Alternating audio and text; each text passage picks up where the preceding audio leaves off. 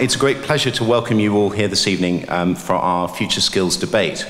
In particular, not only a warm welcome to colleagues, students and parents, but also members of the wider LATYMER community and indeed our partner schools, and we're really pleased that you're able to join us this evening. As you know, our Future Skills initiative is all about nurturing and preparing the next generation of professionals in the workplace. As technology advances and jobs evolve, it's now more important than ever to engage with how the world outside of the school gates is changing. And I think you're all aware that we passionately believe in the importance of, for want of a better word, anti-algorithmic thinking. And there's some really nice examples of that on our school website under our Think Out of the Box program. And if you've not had a chance to see those videos yet, I really recommend them as sort of short, bite-sized, very, very thought-provoking and entertaining clips about innovative ways of thinking, different ways of thinking, and it seems to me that those sorts of ways of approaching problem solving are likely to future-proof our sons and daughters for what is to come. Tonight we've gathered together a panel of Europe's leading industry experts, entrepreneurs, investors, startup specialists and academics, and they're going to discuss how the pace of change will influence careers. I'm particularly pleased to welcome Jessica Cecil, who'll say a few words in a minute. Jessica is not only a LATYMER parent, but far more importantly, controller of BBC Make It Digital, and we're really, really honoured to have her chairing tonight's debate. Jessica, thank you very much indeed. So the format of the evening, it's going to be fast-paced, because this is LATYMER, and there's a lot to discuss. We will open up the floor to take questions from the audience at the end of the debate. That's probably going to be around about 7:15. And we've got half an hour for those questions, and we think sometimes those can be really, really the most challenging and interesting parts of the evening. But an important part of today is the opportunity for everyone here after the debate to network. And at 7:45, you're warmly invited over to our dining room, where there's an opportunity to have some refreshment, and that's always good, but also to talk to people, swap ideas, evaluate and discuss what we've heard, and make connections, which is an important part of this evening. Ordinarily, I would be at this point asking you to turn off your mobile phones, but I'm not going to do that. Instead, could you just ensure that your mobile phones are switched to silent, because we do encourage you to tweet throughout the evening using the hashtag LATFS17. And I should say that this evening's panel debate is being live streamed via Facebook. A fire alarm practice is not planned for this evening. That means if a fire alarm should go off, please follow the directions of my colleagues, who will direct you out of the hall quickly and safely via our fire exits, which are located at the rear of the hall and at the front of the hall. I think that's all I'm going to say at this point, and I'm going to hand over to Jessica, who's going to say a little bit more about tonight's debate. Thank you for coming, and enjoy the evening.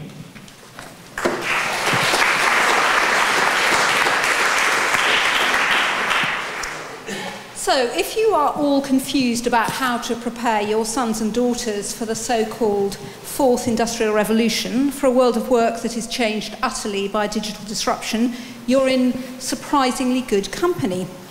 At the World Economic Forum, Davos, masters and the odd mistress of the universe were asked this: if they were confident in advising their own children on their education to prepare them for their future careers. And not a single person said that they were. Another World Economic Forum prediction from earlier this year: 65% of children entering primary school now will have jobs that do not yet exist, and crucially, for which their education will fail to prepare them. So, if the young people in the hall tonight are to have perhaps 20 jobs in their lifetime, how do we best prepare them to have fulfilling and rewarding careers over 50 years? We have a panel here of 4 people who are particularly well placed to make sense of that question. Ernesto Schmidt is making change. He's a serial entrepreneur whose ventures in media and tech are about driving the very change we are talking about. He has created numerous disruptive digital ventures, including Zbox, Beamly, People Sound, and most recently, Drive Tribe, with Jeremy Clarkson, Richard Hammond, and James May. Ernesto graduated in engineering from Cambridge and holds an MBA from INSEAD. Now, our next two guests face that disruption and are making sure it works for their companies and their industries. And that involves adaptation and change, as we will hear. Sim Scavatza is Global Head of Retail at EF Education First. She has been instrumental in shaping many of the top names in the high street fashion, as brand director for Miss Selfridge and as buying director at fashion retailers M&Co. She also knows about training diverse talents for the new world of work as a governor for the last 6 years of the University of Arts London. Nick Moody is head of Premier League Productions at IMG Media. His company handles production and distribution for the Premier League's international programming. Before that, he has had a distinguished career at ITV Sport and Sky. At Premier League Productions, he has driven change as digital has become more and more important to deliver Premier League matches to clients and audiences. And finally, Emma Cerrone is co-founder of Freeformers. It's a for-profit with purpose enterprise, and it is at the forefront of thinking about, in the UK, about specific attributes anyone will need to be employable, successful, and productive in the future. She and her company advise FTSE 100 companies on the skills and the attitudes they need to recruit for that future. And Freeformers has also trained thousands of young people for free in coding and other skills which will help them get jobs. So, first of all, I'm going to throw a question to Ernesto. If you are an 11-year-old just starting today at LATYMER and graduating in 10 years' time, paint a picture of the world as it will look in 10 years' time, changed by AI, by machine learning, all the things that we're learning more and more about at the moment. Thank you. That's a terrific opening question. Look, what I would say is the following, which is that since the Industrial Revolution, the sort of trajectory of the nature of society has been governed by economic growth, right?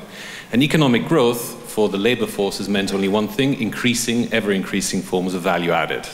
So it's fairly easy to see. Prior to the Industrial Revolution, we were all farmers and traders, craftsmen. And with the Industrial Revolution, the value added then rose to operating machinery. With the Information Revolution and then the emergence of a service economy, increasingly it had less to do with using your hands and ever more to do with using your brain. And certainly the generation that we represent here all went through education being taught that, provided you learned a specific skill, function, or trade well, you could look forward to a lifetime of employment where, as long as you did that well, day in, day out, you could look forward to continuing to do exactly that day in, day out. You could be a lawyer, you could be a marketer, you could be a commercial director, whatever it might be. I don't know how the current accelerating pace of the technology revolution is going to shape what roles look like, other than continuing that line of value added.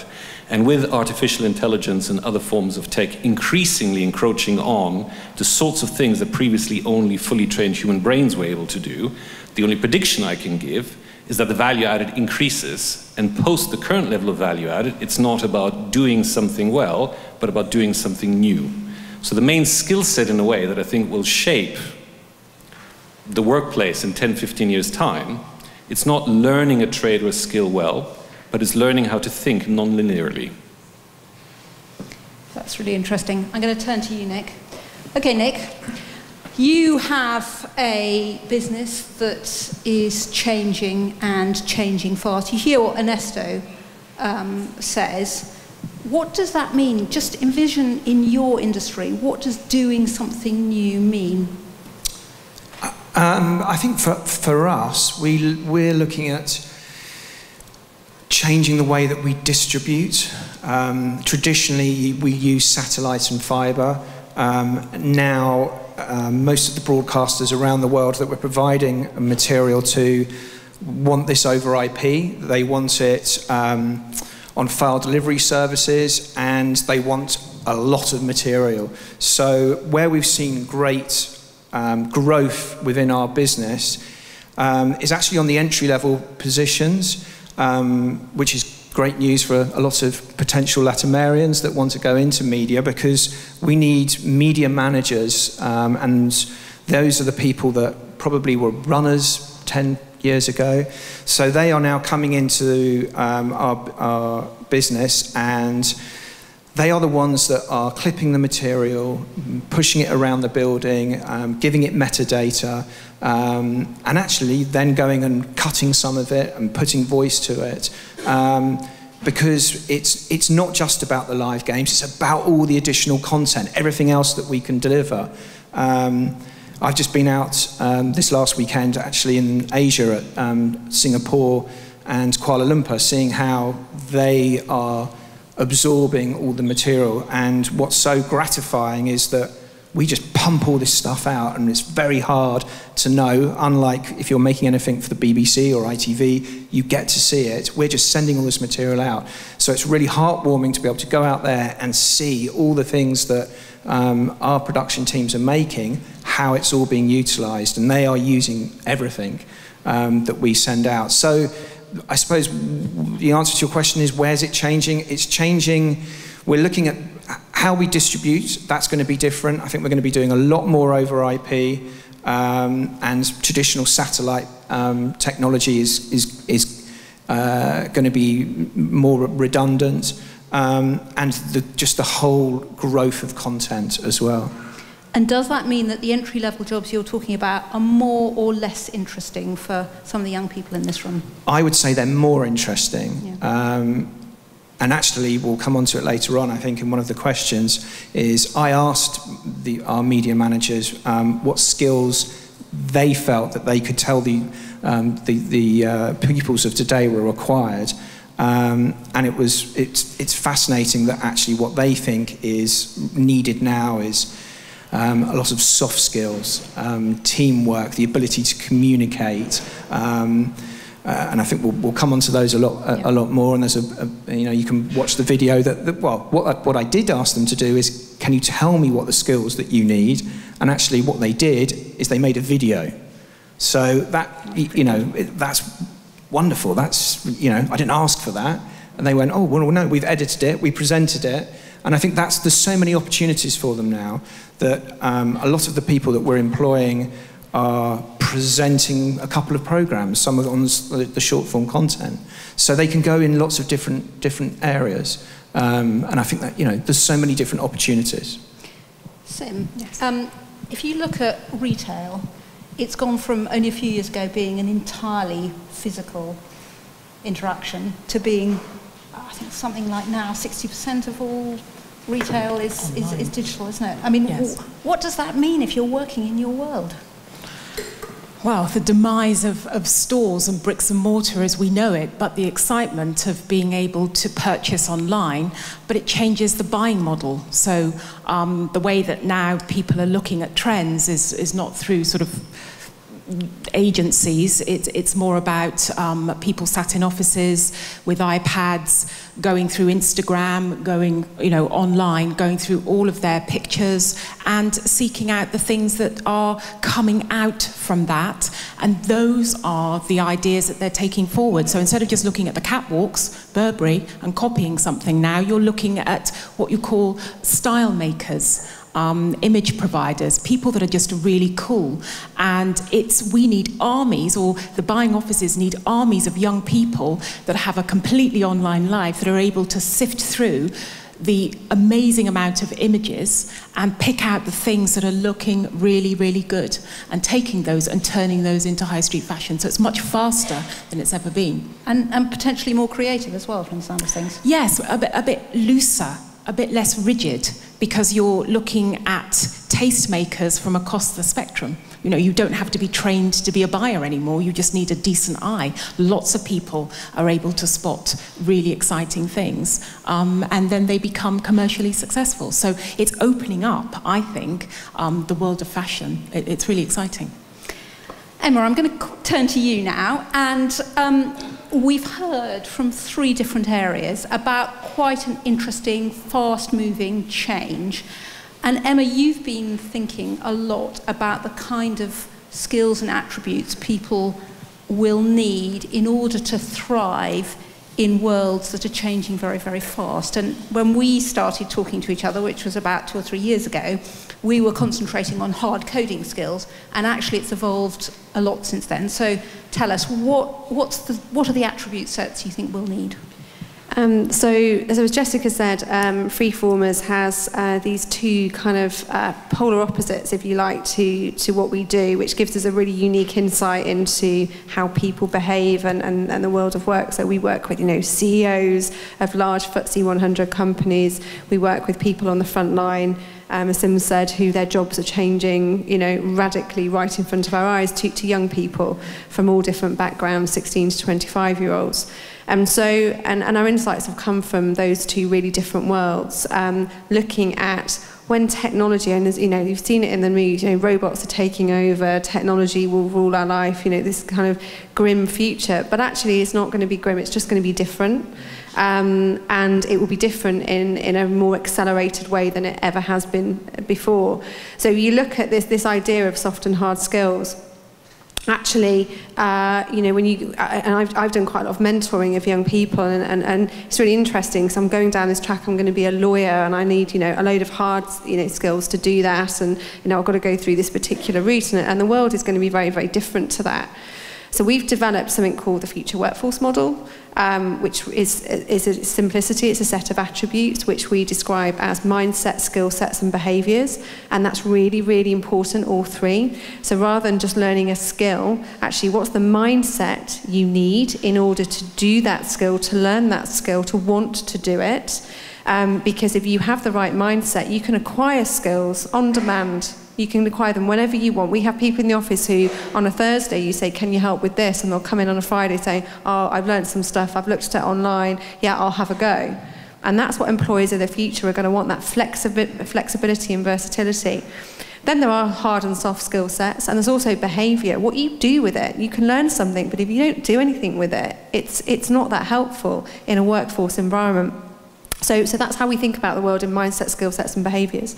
Then we've got things called attributes, which we put in these buckets that we have, like the tech citizen, which are largely hard skills. So things like social media, online presence, cybersecurity, coding skills, whatever those lists, and that will continue to evolve as technology evolves. Largely those have something called a half-life. If you learn about blockchain today, actually then if you're advising on it in 3 months' time, you'll be out of date. And actually you'll be quite dangerous because you'll be doing stuff which is out of date and irrelevant. So you've got to keep acquiring knowledge and skill sets around those hard skills. Then there's things like communication. And I think certainly when I was at university, it was seen as a really soft thing. You weren't taught it, you were just either good at it or not. And actually you can learn this stuff. But actually, what's the mindset to be a good communicator? In a world of agile working, and all corporates are moving to this thing called an agile working environment, which will be very natural to how you all operate, but working collaboratively, using tools to share and communicate, and it might be, people who are in 50 different countries around the world. But actually, that's a skill set. You need to know which tools to use, your mindset. What are the behaviours that make you a good collaborator? That's really, really valuable in today's workforce, and it will continue to be more valuable. So there's just sets of collections of different things that we believe are valuable to make their career sustainable. And wherever they go, small or large business, here or somewhere else, actually they can carry those attributes through, and that's what people will be employing for in the future. Ernesto, does that chime with you, given the companies you've been involved with and started? So I'd probably like to be a little bit provocative here, which is to say, at an abstracted level, rather than thinking about specific skills that might be useful today, just thinking about who's the future going to belong to. And in a very broad brush, I'd say it belongs to those who can disrupt. Those who do not know or do not stick with the status quo, but openly challenge the status quo and see solutions where others don't see solutions. And what's fascinating is that it's my belief that those who know to disrupt well fundamentally are maladjusted. Now, the reason for that is really interesting. As a society, we're all conditioned from birth on to coexist in very narrow, confined spaces. 250 people here can all coexist perfectly happily because we all behave in a very, very narrow band of degrees of freedom. And what's really interesting is that all schooling does is really constrain free creativity down to narrow bands of degrees of freedom of behavior. And there's a famous experiment where if you take a preschool child and show them a paperclip and ask them for all of the applications they might come up with for the paperclip, they'll come up with like 50 crazy ideas of how you might pilot an airplane or reach the moon with a paperclip, whatever it might be. By the time that same child has gone through schooling, typically, as a reserved young adult, they'll come up with half a dozen. So what schooling has done is taken out the natural inborn, innate creativity that we have and reduced it down to predictable, linear, Cartesian beings. That's what we all are. And most of us like to think that we're particularly clever because when the rest of the world can think from A to B, we can think from A to C, which is marginally further out, which is deeply impressive. But deeply transformative, disruptive thinking is not about thinking from A to C. It's looking under the chair or behind you where normal people simply wouldn't. So the main skill set, in a way, goes counter to what the model of education is. The main skill set is about not being afraid to challenge the status quo completely and about seeing connections and solutions where others would simply see the impossible. Fantastic. Sim, I'd like to ask you about that. You've got 3 hats. Your role in retail, you're a parent, and you're also a governor at the University of Arts London. And what do you make of all that? Yes, well, actually, I kind of agree with Ernesto because our Chancellor, the Chancellor at the University of the Arts London, is Grayson Perry, very famous cross-dresser, Turner Prize winner, extremely bright and campaigning. And it's something he has in him, he says, in a paper written about rigor, the Hobbit and the punk. The Hobbit and the punk. And the Hobbit is very sensible and straight-looking and keeps his head down, works hard, stays within parameters. But the punk does work that's a bit messy, very creative, very different. And he says that his best work has been created when both of those characters are at play. So he believes that in order to be your best self, in order to come up with the most exciting, innovative ideas, you need to be a bit punk. And I just love that because it's just that the Hobbit and then the punk. And our kids need the space and the time to discover their punk, to practice and to use it and to listen to that character when it speaks. So I just love that idea. Creativity is going to be one of those skills that's needed. Innovation, nothing's going to happen unless we change stuff, and it's our kids that are going to change stuff, but they're not going to be able to do that if we haven't allowed them to discover their passions and their creative thinking. So at EF, the company I work for, we have a program 360 degree where we take, it's like a graduate program. And the most important skill, flexibility. They've got to travel and work all around the world. But the second thing is creativity, problem solving. Yeah. And art, design, technology, drama, all of those things will feed into helping our kids develop those skills, which will help them answer some really tricky questions or come up with some solutions that perhaps aren't already evident. So creativity, the ability to be able to think outside of the box. And should they be learning that at school, at home, where? Both, absolutely both, everywhere they go. The school absolutely must provide the opportunity, but that has to happen at home. I think of a story actually where I made my daughter, I said to her, would you like to go on a coding course? And she looked at me and hissed. And I thought, I've got to try this some other way. So I said, would you like to go on a digital photography course? She loves photography. So off she went to Fire Tech Camp, quite happily on her own to South Hampstead High. And she did this digital photography course and learned how to take better pictures, learned how to manipulate them and edit them and post them on a photographer's website where peers would actually, rate them. And she had such a good time. She apologized to me afterwards and said, actually, it was really good. And I made new friends. And I learned, and I want to now learn how to code. So, for girls wanting to go into technology, pick up things that they're passionate about and use that as a route to get them interested. So I think it's really important. Fantastic. Nick, again, looking from your perspective, what are the skills you think will be at a premium? Where and how do we instill them in young people? Well, I agree with everybody that we want free thinkers. We want people to come at it from a different angle. But I suppose in our industry as well, we do need teamwork. Yeah. And if you are free thinkers, that's not always conducive to teamwork. I think also that we as parents have a role to play as well. We want to encourage free thinking, but I think we also need to encourage the type of skills from home. It's not just the responsibility of education to do that.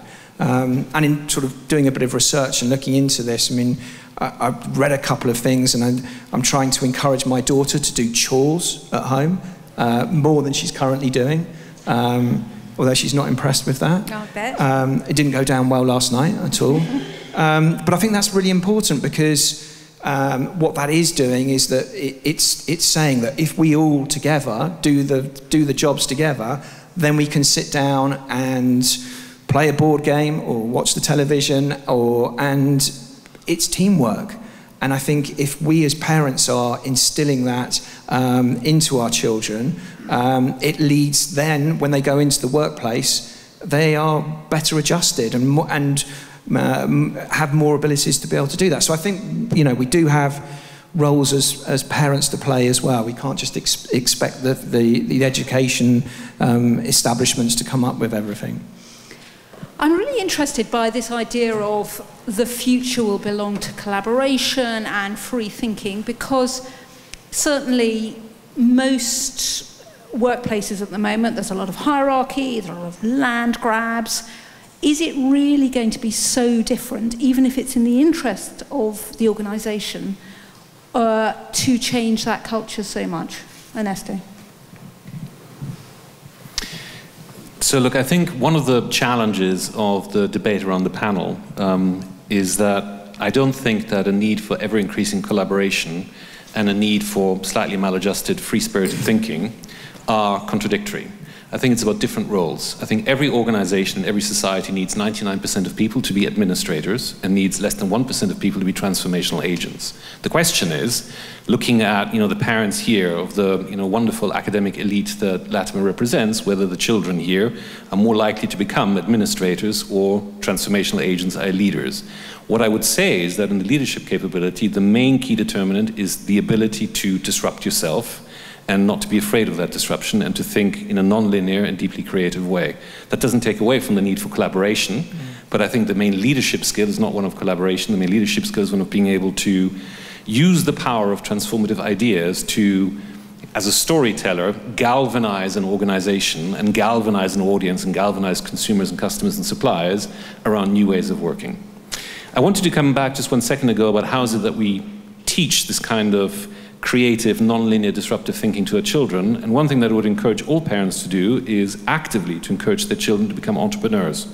Now, I'm not saying leave school and set up a corner store, but when I created my first venture, I was 27 years old, and at the time everybody told me, my God, you're so young, you have no idea how to run a business, how can you be an entrepreneur? The work that I do in venture capital, very often you see 17, 18-year-olds with their first venture, and by 27 you'd be considered old. What you can do with your children, even while they're at school, is to encourage them to say, sit down one evening and write down all the things that slightly annoy you, all the things that you think are slightly inefficient, just slightly, maybe could be done differently, anything. And you can start with something obvious, like the milk goes off in the fridge or whatever else it might be, that's just slightly wrong. And assume that technology can solve any problem. And you'll find that by the end of an hour, your children will have come up with 50 ideas, each of which could be a venture. And then you can sit down with them and say, even at school age, there are ventures that you could create that don't require vast amounts of capital, but can be disruptive. And what you've done is done two things. One is you've taught them that you don't have to accept the status quo. And two, you've told them you don't need to ask permission to disrupt. You can't get a degree in disruption. Nobody's going to tell you you've now got authorization to disrupt. You simply do. And there's no reason why you can't do that with 13, 14, 15-year-olds. In fact, my children are already on their second ventures. It's a bit crazy, but that's actually very positive, because they will all grow up never accepting the status quo and never being, afraid of saying it can be done differently. Just there's an amazing organisation called Apps for Good, which does just that. So it's based in schools. I don't know if you have it at this school.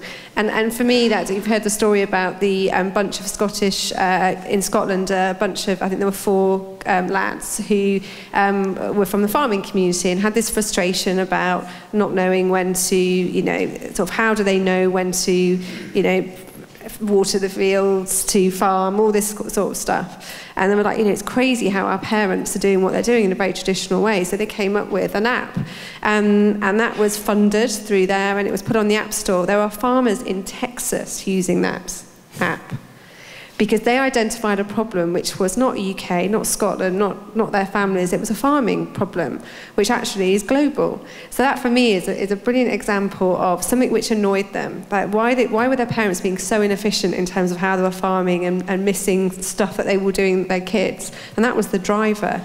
And that was real lateral thinking in solving a problem with technology that for me demonstrates exactly what you've just said. And you know, they're earning money out of it, and I think they're now 18. So. Fantastic. I just want to turn now to the question of what we're expecting of young people, because it seems to me it's an awful lot. It's a world of uncertainty. It's a world of constant rejection. It's a world of reinventing yourself. It seems to demand a degree of confidence and mental resilience that I doubt many of us had at 21. And is that really fair or realistic, Sim? Well, I don't know about fair.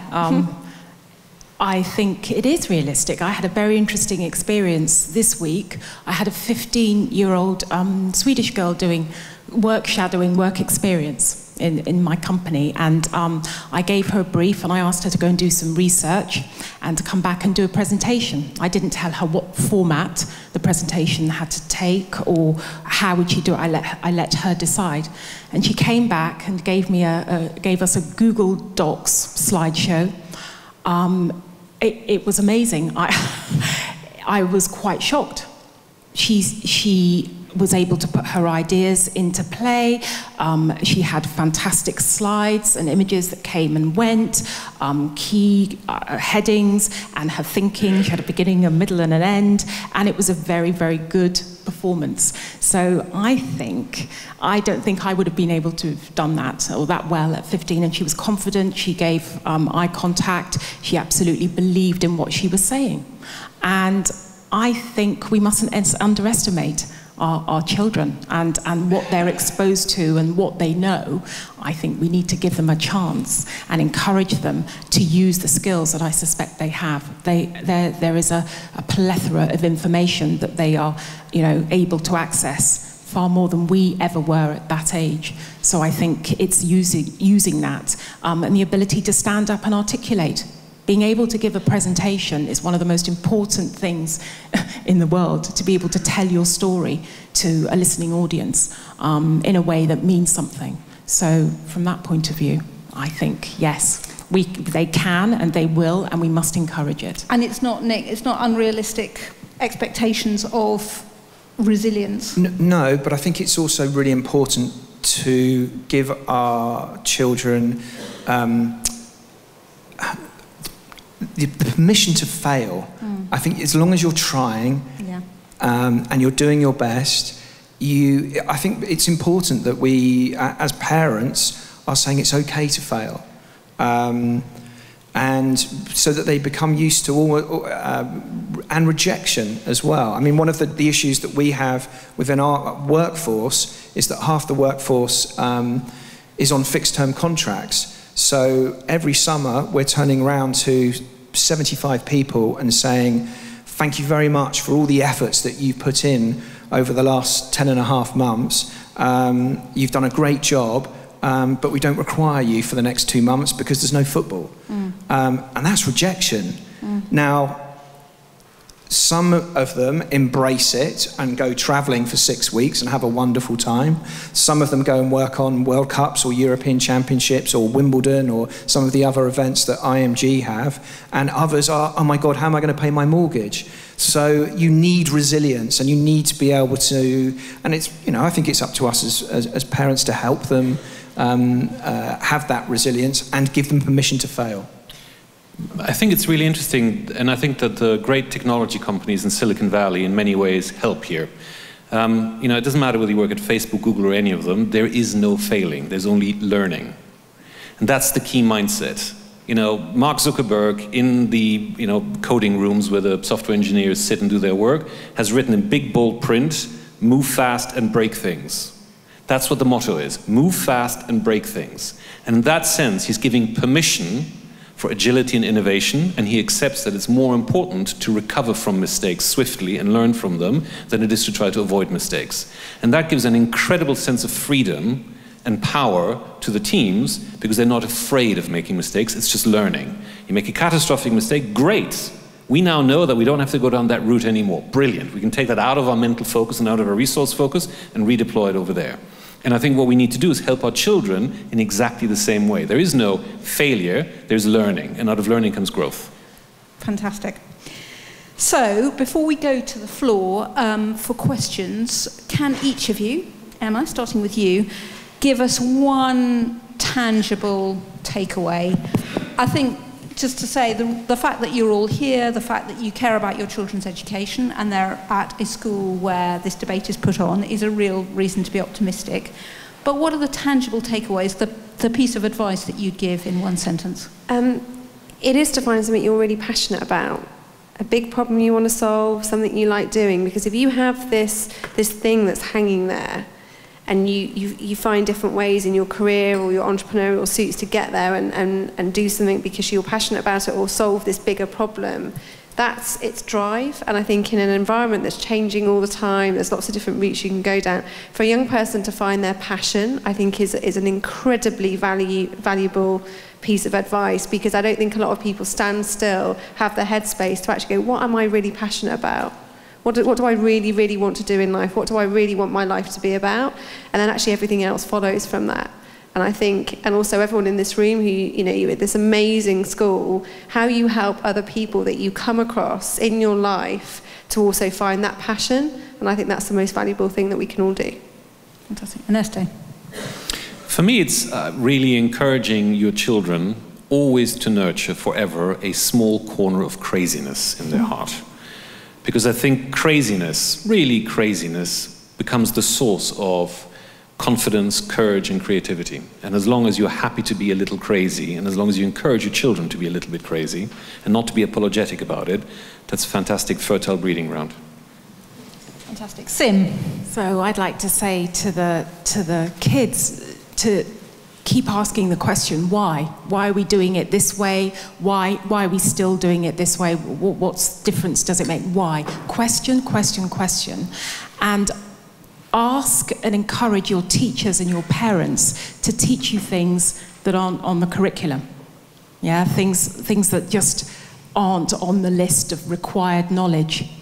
And you need to give them permission to go off-piste and to tell you about those things. And I think that's really important for the kids. It's a two-way thing. You have to demand to understand why. Nick? Control your own destiny. Be resilient. Be brave. Be determined. Take risks. Don't take no for an answer.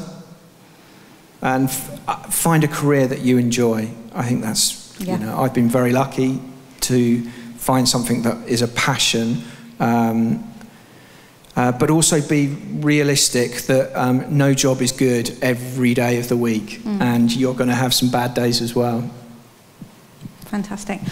I'd like to open it up to questions, but particularly from young people, because we're talking about your future, and we'd really like to hear your thoughts about it and whether what everybody here has been describing sounds realistic as far as you're concerned. So there are a couple of mics, I think. Are there any questions? Hi, Stephen Hawking did an interview with the Times in June this year explaining like the threats of AI and how, if not handled correctly, it could be a massive threat to all the working world, even affecting like Darwinism within our genes. How do you think fast-paced technology such as AI is going to affect us in the future, in the next 30, 40, 50 years? There will come a point when Skynet becomes self-aware. You can tell the difference in age. Those who watch The Terminator, there you go. But by the way, this is a very quickly go off piste here. So the human brain's got 100 billion neural connections, right? Well, there are already 30 billion internet-connected devices, and there's a big debate, which is at what point will the internet become self-aware? And even more interestingly, how will we know if it's become self-aware? Because you definitely have sufficient neural connections between connected internet devices as that you're mirroring the complexity in your own brain. Now, in the Terminator, in that dystopian future vision, Skynet becomes self-aware and destroys humanity because they decide that humans are completely useless and the machines should take over, and they are the brave revolutionaries who try to fight against the machines. I don't share that dystopian view of the future. I think we'll be just fine. What I do think, though, in answer to your question, and it comes back to the very first question, the opening one of the session, happiness will accrue not to those who do things well in a traditional way, but to those who thrive on jumping around and being non-linear and being disruptive, including to themselves. And that, you know, in every single step of evolution since the Industrial Revolution has left behind losers and created new winners. But it's also inevitable. So in the UK, when the textile mills were replaced by, you know, cheaper textile mills in Asia, you created a lot of unemployment. But it also means that the economy in the UK as a whole moved to a high level of value added, and would have been nonsensical to try to maintain pottery and textile manual labor in what are high value added, highly educated economies such as the UK. So there will be losers in this, but I think the winners in this entire process will be those who can be at the highest level of value added, either creators. Emma, dystopian or utopian vision of AI? Are machines, machine learning, computers going to be our servants or our masters? So I think we have to get really uncomfortable with the we have to get comfortable with the unknown, because actually none of us know. Nobody really knows what's going to happen. I'm really positive because I think humans have a brilliant history of reinvention. We're just going to have to do it much more quickly than ever before. So this idea of being really curious and really disruptive and reinvention is going to be really, really critical. And we work with a lot of, you know, people in large corporates, and actually they're just not really, they're not set up to do that because they've led this very linear path. And actually you all have a huge opportunity to be that generation that are going to make sure that you live with AI rather than instead of. But no one really knows. We've got to just be super, super comfortable with never really knowing what the future holds, just be comfortable with disrupting it and making ourselves useful. I think maybe some of the jobs that are repetitive and routine, those are the ones that are probably going to be in most danger. Singapore are just opening a terminal at their airport where they are striving to not have any humans in the terminal, that you will go through it and not see a human being. When you go to check in, it will be automated. You'll have a retina scan for security reasons. Then when you go to security, it will be another retina scan. So those people that are doing those jobs, which are routine and repetitive, maybe those jobs are in danger. And therefore, we're just going to have to look at doing different types of jobs. So we need to adapt. And I'm not sure I'm ready to go through Terminal 4 at Singapore just yet. And Sim, do you have a view on, very good question, whether AI is going towards a dystopian or a utopian future?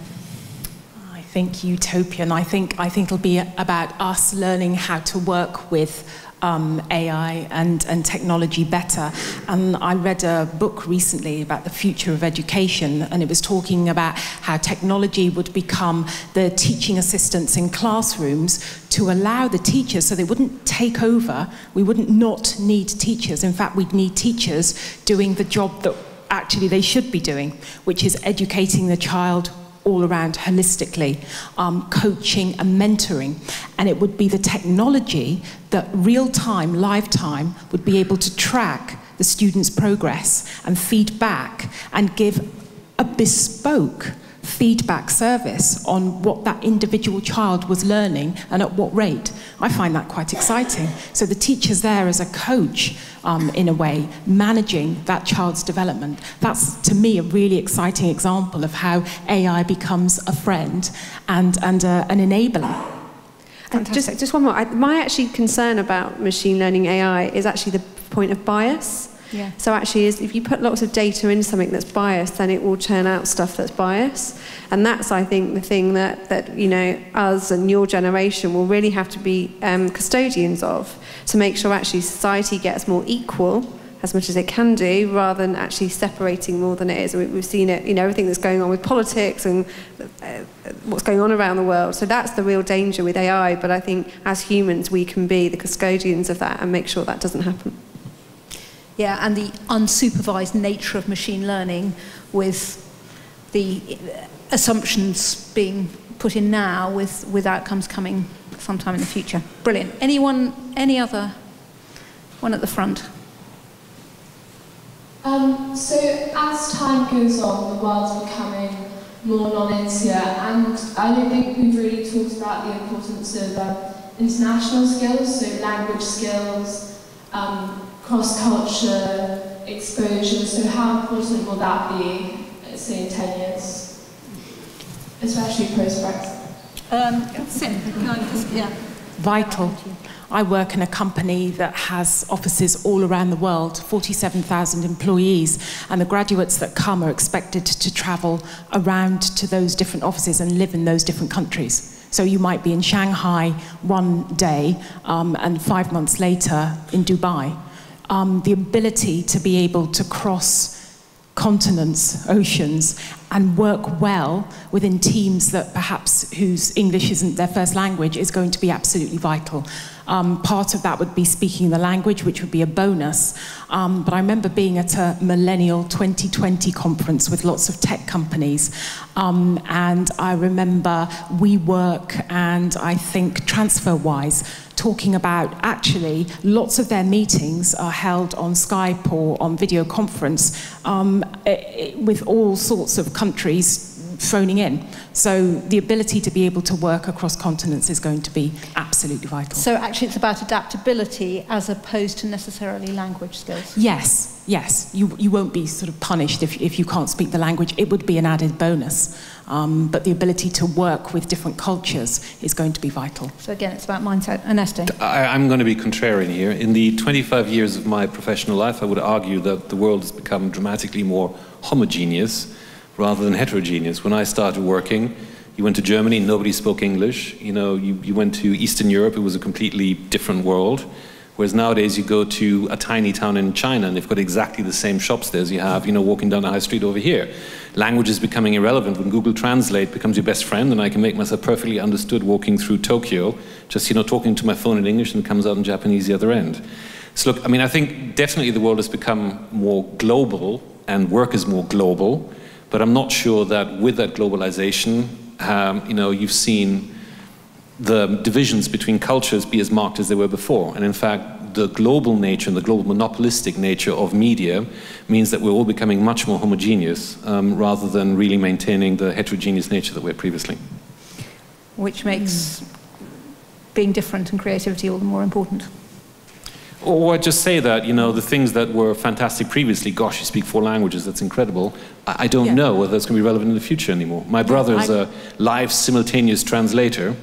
You know, 5 years ago he said he would go to his grave before he could be replaced by a machine. I'm not so sure anymore that in 5 years' time he's still got a job. Yeah. Yes, I don't think it's about language, it's about cultural references. So I go to small towns in China, you know, and there are some small towns in China, believe it or not, and you need to understand where you are and what sort of things work culturally. It's really important still to be appreciative of other cultures. You know, despite Google Translate and all of that sort of thing, you know, people are extremely different and business practices in different countries are extremely different. So learning about those, even if you don't have to use them, and being aware will get you further in your negotiations with those people if you can look at it from their point of view. So that is emotional intelligence, putting yourself in their place culturally and obviously individually as well. So it's still important. Fantastic. Nick? No, well, I mean, it's social skills, isn't Yeah. it? And that's what computers don't necessarily have. So Not yet. Yeah, not yet. That's where we have the advantage. Okay, can I move on to another? Any other questions? Oh, there's a student here. If the pace of change is getting faster and faster, do you think that there's kind of any point in, for example, like studying for 7 years to become a lawyer? So I suppose those kind of hard skills that we were talking about, are those going to still be necessary? Emma? So I think it will change, because actually being a lawyer now is working with AI, and so things that are really repetitive. Why would you need to... my niece actually came for work experience over the summer, and she wrote a great blog piece, and she used the legal profession as one of her examples. So why would you need to remember or even know which book to go and look at different parts of the law when it's all stored in a knowledge, a bit of software? Actually, what you need to do is do the really human bit of analysing that data and be able to reference it to the particular case that you're working on. So things like being a... so there's a big legal department of a very large company. It's about 50,000 people. And actually what they've done is put AI in. And actually now they're recruiting lawyers who have a good sense of legal references. But actually people are just really good with people interactions, who are good at solving problems. Because actually they're just really good problem solvers now, who can use then a point of reference in AI to get the right information out. So I think it's all about how, as a lawyer, how you work with technology to actually provide the best answer to the person that you're working with, rather than knowing the law end to end. And I think that's the same with accountancy, any profession. So, Sim, the implication behind that question is, are higher education dealing with that challenge well enough, or are they still teaching you what to be a lawyer in the way they did 20 years ago? Can't speak for other universities. I can speak for the University of Arts London, who are equipping their students, our students, with the ability to work with the unknown. So art is all about ambiguity. You know, you have to experiment and make mistakes and take risks to get to the answer, be that in IT or fine art or whatever that is. So at the UAL, it is creativity, and what we're seeing is actually that creative element of their education will future-proof them. So, you know, contrary to schools stopping art and sort of music and all of those sorts of things, that's good. That's vital. That's vital for our kids to understand how to be able to problem solve in a creative way. Take risks and experiment. Experiment, experiment. Fantastic. Can we take another question? Any other questions? Oh, there's a lady up front here. Oh, is it? Oh, right. Sorry. I was just wondering, you're all talking about technology and AI, as we know global warming is one big thing as well, and how's the world driven, and how our futures going to react to that? So although we may increase in our technological side, you know, as the nature's dying around us, that may not be a good idea. What's your opinion on that? So, Ernesto, have we sort of missed... well, have we missed the big issue? So one of the key characteristics of human nature is that we believe in this kind of, you know, linear incremental model. So I always love looking at forecasts, because they always are taking the most recent trend and just broadly, linearly projecting it forward. And that's, of course, not how the world works. The world works in black swans. So, you know, we currently see on the horizon the big threat of climate change, and it's a very big issue, and depending how the political winds and the political climate goes, either we're working towards a solution or further away from a solution. But I don't even know whether that's the fundamental issue. I suspect that there's going to be one or more black swans that are going to come out of nowhere. Will you just explain what a black swan is? For people Oh, who don't so up until 100 years ago, people thought that black swans didn't exist. And then somebody first found a black swan in New Zealand somewhere, and all of a sudden you realize that actually black swans do exist. So in this context, a black swan is a completely unexpected event. Yeah. So the world doesn't move in a linear way, it happens in a step change. The internet was a black swan, right? I mean, the internet has completely changed the way that we exist on this world, and nobody could have foreseen it in 1992 that 10 years later the world would have changed. Fantastic. Nick? Global change, well, we need some free thinkers to come up with some solutions for it, don't we? Yeah. So I'll throw it back to you. You know, you're the future. Come up with some ideas to try and stop the erosion. I mean, when I was looking up some jobs for the future, a rewilder was one of them. Someone that can go back and take urban landscape and make it wild again, and that's probably what we need. It's that type of free thinking, isn't it? Yeah, this goes back to finding a purpose. It sounds like you found your purpose, and I think that's really to build a career and a community and actually solve it every day in the incremental, but also create a community around you that you can think big. And I think technology will be the answer to some of that. And you need to harness technology to solve some of those big problems. But I think, you know, we found someone in the room that's got a big purpose, and that's amazing. Fantastic. Other questions? So my question is to Ernesto. We talked about disruptive technology, and off the top of my head I can think of 3 or 4 names in disruptive technology. There's Amazon and Facebook, TransferWise, maybe Credit Karma. None of these disruptive technologies were spearheaded by a woman. Do you see in the future women spearheading disruptive technology? If that is going to happen, how do schools like LATYMER encourage more and more women to go into technology and finance and these kind of courses where they will change the way the world moves? Yeah, that's really an outstanding point, an outstanding question. I mean, I would point in certainly Facebook's case to Sheryl Sandberg, who's played as important a role as Mark Zuckerberg in turning that into, you know, the spectacular monopoly that it now is. But more importantly, I would say the first wave of technology was driven primarily by product-driven organizations. All of those companies that you mentioned, as founders, had engineers and product people. And that's very interesting, right? No great Silicon Valley tech company started out being a sales and marketing driven organization. They all started out being product organizations. And therein lies the problem, which is that if you go, and if you went 10, 20 years ago into class at Stanford, into a computer science class, it's 100% men. And they tend to be, you know, not of necessarily highly exacting standards of personal hygiene and social skills and all the rest, and I wouldn't say it was an altogether welcoming environment for women. But this is fundamentally the challenge, right? I mean, I studied mechanical engineering, manufacturing engineering, and there were 10% women in my class in Cambridge. It's even worse in computer science. So the fundamental problem is that as long as you've got these businesses that come out of product organizations, you've got a skills gap in that not sufficient women are becoming software engineers. And I think what we can do is encourage, you know, our daughters to think of software engineering as the art to make anything possible. I mean, I have to say, for me, I studied engineering, and as I was telling the panelists early in the green room, all of my tutors agreed that I was a useless pupil of engineering because I didn't get engineering. I now get engineering. When I go into a room with my engineering team, and I paint a crazy idea, and I say, wouldn't it be amazing if we could do X? And it's crazy. But those guys and girls don't shake their head and say, what are you talking about? They think like, oh, how could we do this? And they make the impossible possible. And that is invigorating. It's electrifying. I mean, there can't be anything more magnificent than creating something out of an idea. And if that's how we teach what engineering is to our daughters, I think you're going to find 50-50, because by and large I see no reason why girls should be any less electrified by the transformative power of an idea than boys. Emma.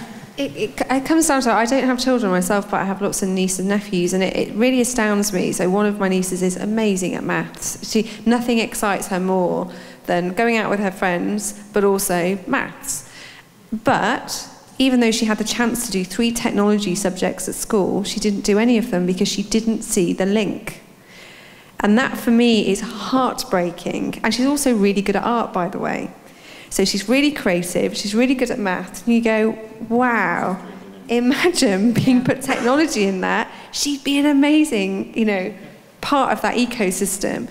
And that for me is it's different at this school, I'm sure, but in education generally, we're not making the link for people. And if people duck out at that age, we've lost them. We've lost young women. And I think that's where we really, really need to focus this. Very briefly, I'm going to hold my hand up and say I'm German for the purpose of this question, because I think that we also have a cultural issue in the UK, full stop. Now bear with me, this is my bugbear. So in Germany, if you study engineering, you're held in the highest regard. In the UK, the guy who comes to fix your toilet or the photocopier is referred to as an engineer. I remembered when I got to Cambridge and I was young and German and had a strong accent, which I've lost since. You know, all of those who weren't studying engineering were making fun of me, saying, oh, you're going to fix the bathrooms, are you? Oh, you're going to fix the plumbing. Because culturally, what kind of aspiration are we giving our children if we're referring to what are low levels of value added with exactly the same moniker as those who change the world? And that's why whenever I see anywhere in an office, somebody's written photocopier broken, engineer on call, I take out my Sharpie, I cross it out and I write technician, because that's the difference. Technicians fix things, engineers create things. Okay, Sim, the statistics are pretty dire, as you know. Computer science, less than 20% of people who take it at GCSE, at A-level, into university are women. What are we going to do about it? It's difficult. It's the language around the subject is difficult.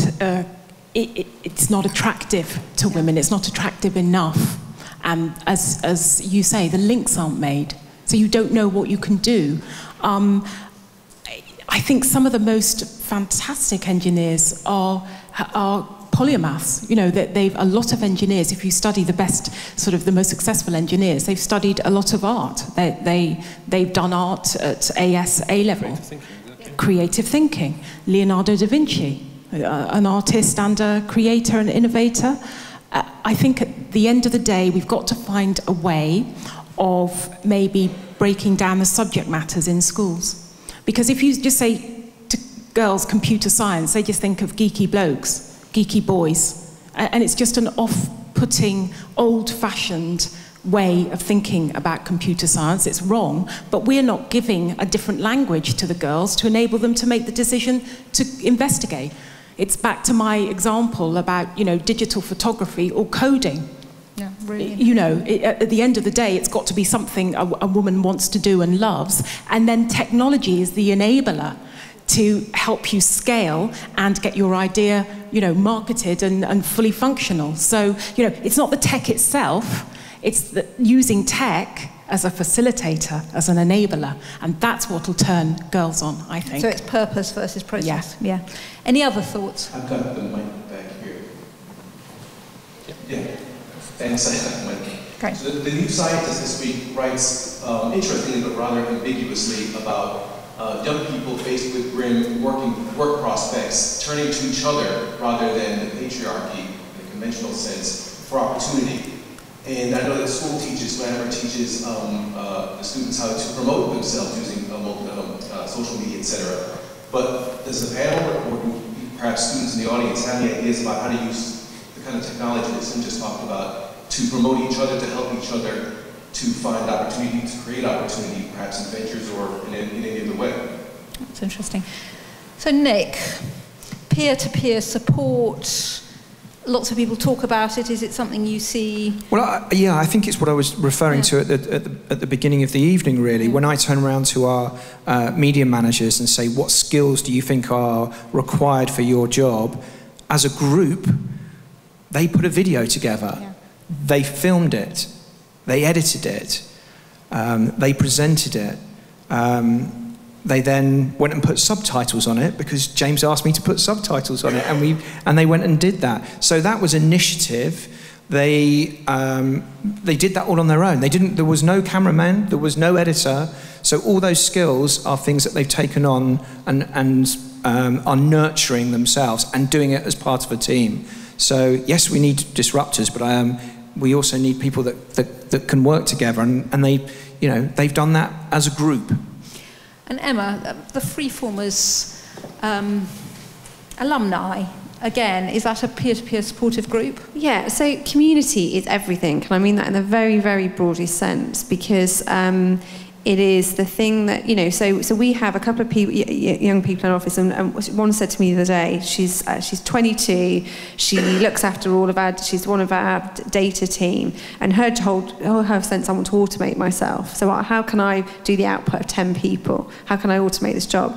But then she said to me, all of my really, really close friends that I've made in the gaming world. I said, what do you mean? She went, well, they're in 6 different countries, and they're my support group. She said, I trust them, I've validated them, I've now known them for 3 years, and they're my support group. Now, it doesn't have to be in the gaming world. I'm not saying all go off and play games and hook up with people you don't know who they are. I'm saying this sense of online community can be really negative, but actually can be really powerful. Now, I have other people who have come to us from Canada, and she has friends, I think, in 12 countries, all through online communities where they've looked at common interests. And I think that's a really positive thing. In a local community, in a global community, whatever, actually how do you use that as a support network, as a learning network, as a network to elevate an idea that you have? And I think this isn't going to be new to any of the young people in this room. It's what you do, and that will become more and more valuable in a workplace environment where you're able to think like that and grow ideas in those communities. It's pretty alien to anyone older than that, I think. I think there's time for one more question. Yeah, the question back. Okay, fantastic. Can you envisage a system where we are not just examining the subjects, but also the skills you say are important? Interesting. Interesting. Sim? I hear the last bit. So Where we're examined on skills as opposed to subjects. Is that right? Yes, well, I think we're all waiting for that, but that'll be down to the policymakers. There are huge debates about the role of education, exams versus, assessing children on other skills as well. Forward-thinking schools have created environments where that is happening, where you are rated against extracurricular activity, your engagement, how many books you read, not just by the exam results you gain. So I believe there will be change, but it's going to be a long time coming. And schools are in a very difficult position at the moment with doing, they are slaves to exam results. And that's been set up by the policymakers and the government. And I don't know when that's going to change, but I do know that good and forward-thinking schools and heads constantly fighting and finding room to allow the kids to be measured as successful against other criteria. Ernesto? Well, I mean, what I would say is this. The model of education that we have is centuries old now and really served its purpose kind of during the Industrial Revolution to do very basic triaging according to skills. I think that there is a hugely rich vein of innovation that's going to come in EdTech, education technology, and I look forward with incontinent excitement to new forms of education that will be technology assisted and enabled and interactive and non-linear that will really put completely to shame the way that we teach currently. What's interesting, though, is one of the reasons why EdTech is slow to take up is not for lack of innovation, but you have very poor customers. You've got cash-poor local councils and communities and local governments who are the ones who disperse the funds around education, and they are loath to innovation. So the reason why EdTech hasn't advanced more rapidly in a broad scale is because governments are really bad at innovation, and it's the most innovative private schools that are kind of powering ahead on that. But I think education will be unrecognizable in 20, 25 years from what it's now. Fantastic. On that note, I think on our behalf, I'd really like to thank Jessica and our panel for a really stimulating discussion. I think I'm right in saying that today is the anniversary of the Nobel Prize that was awarded to Albert Einstein, who famously said that we won't solve the problems of today with the same kind of thinking that created them in the first place. And we've heard this evening about the importance of non-linear thinking, agility, flexibility, innovation, soft skills, collaboration, none of which you can do A-levels and GCSEs in. And I wholeheartedly endorse what the panel have been saying about the importance of thinking about soft skills, dispositions, habits, ways of thinking. And the great news is those are all encapsulated in our education strategy with our habits of heart, hand, and head, the LATYMER learner profile. So we find that very, very reassuring. So on our behalf, my first really important task is to thank Jessica, Nick, Sim, Ernesto, and Emma. Thank you very much.